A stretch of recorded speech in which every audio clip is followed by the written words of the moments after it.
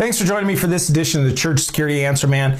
I am so glad you're here with us today, and I really enjoy interacting with you and really hope to, my heart is in really trying to help you make your church more safe, help your team be more safe, whatever your position is within that or your interest within church security and making your house of worship safer. Today, I want to talk about what we can do in the coming year to make our church safer. What can we do?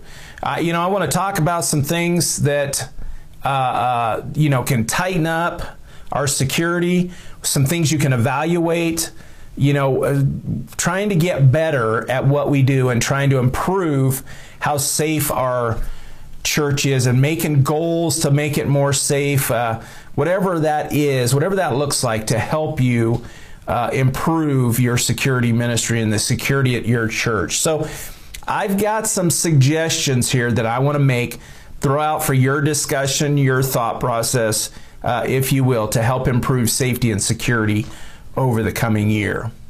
The first thing I want to talk about is creating a single entrance into your church, or minimizing the number of entrances. And I know that that's a struggle. Our tradition says we're open and we're welcoming everybody, and to have people find a locked door here and there, I understand that. It kind of goes against tradition, but today is a new day. So I'm constantly harping on that idea of having a single entrance or minimizing those entrances. So, if you can cut down from 5 entrances to 3, from 5 to 2, or if you can get to 1, that is great. At my church, we keep things locked up. We have 1 entrance, fortunately. We're not a huge church. We also talk about people that have keys. They'll tend to, I want to bring stuff into my classroom, or this is a closer entrance. So we make some allowance for that up to 20 minutes before church starts. And we're watching those things as a security team. But after 20 minutes before the first church service or before the service starts, you cannot then be coming in and out of those doors. You got to walk around. Even if you're carrying a heavy load, we will help you. But you got to come in the main entrance after 20 minutes before the service starts up until after the service is over. So very important. So we want to be in control.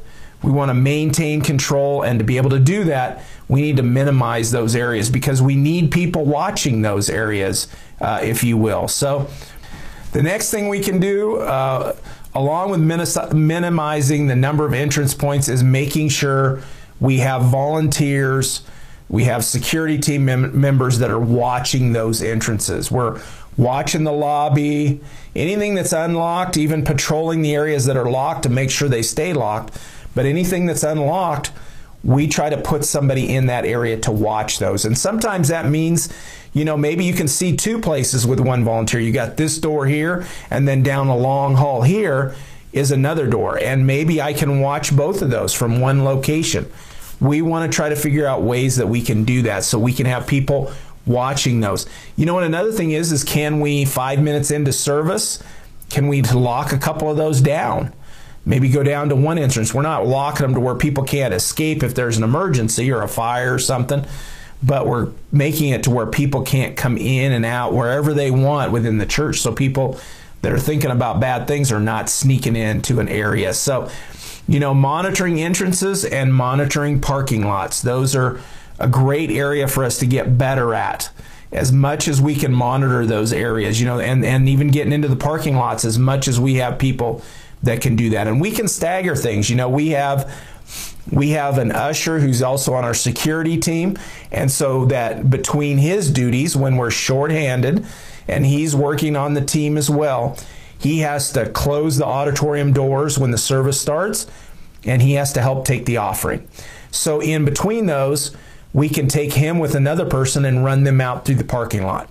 And then he can come back in and do the offering. And then they can go back out again. And so looking at whatever you can do to piece together that schedule. But in the coming year, we want to really try to improve on watching entrances, getting those minimized, and watching the parking lot, because that's where stuff is happening. Or if we have a problem person, somebody's got a mental health issue, or somebody that's angry today, where are they coming from?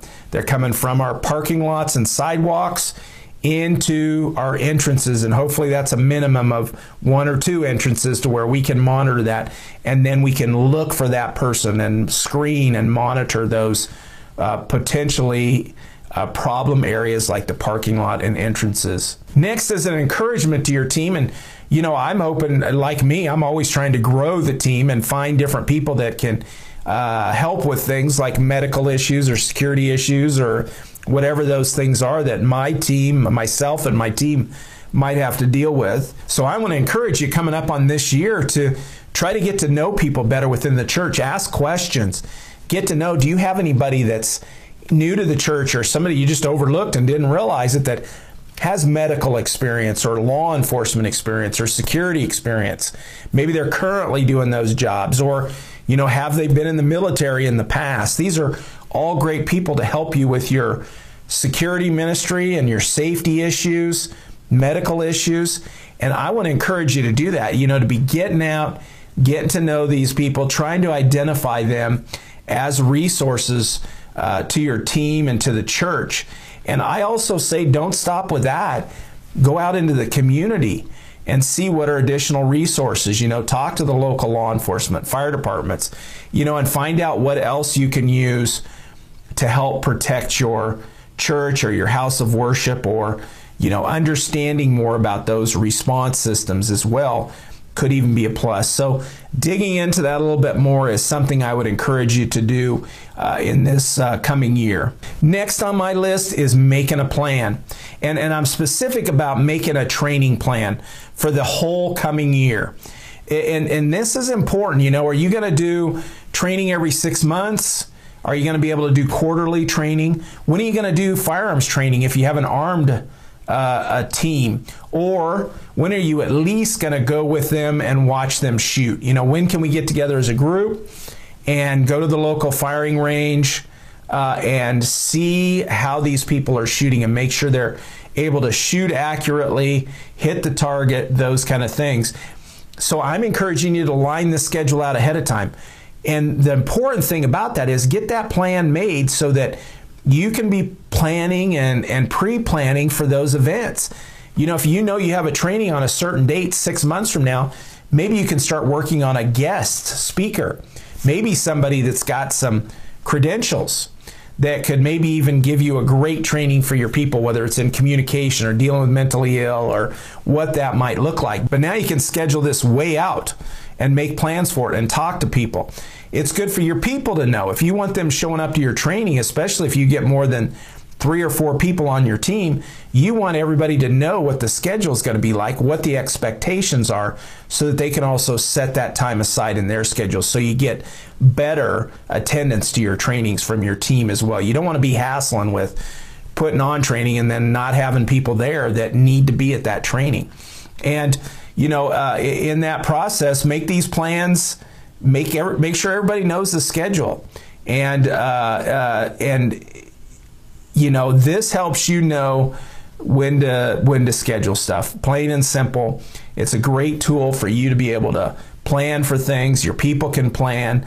And then if you've got materials you need, you can get those materials together. If you're trying to get an expert, then you can make plans for that expert. And overall, it just, everybody knows what's going on. And that's the awesome part of that, making that plan and letting everybody know about it. So it makes it so much better than last minute planning or, oh, I forgot kind of thing. So, and the last point in this show that I want to talk to you about is trying to improve communications. Setting that as a goal for this year.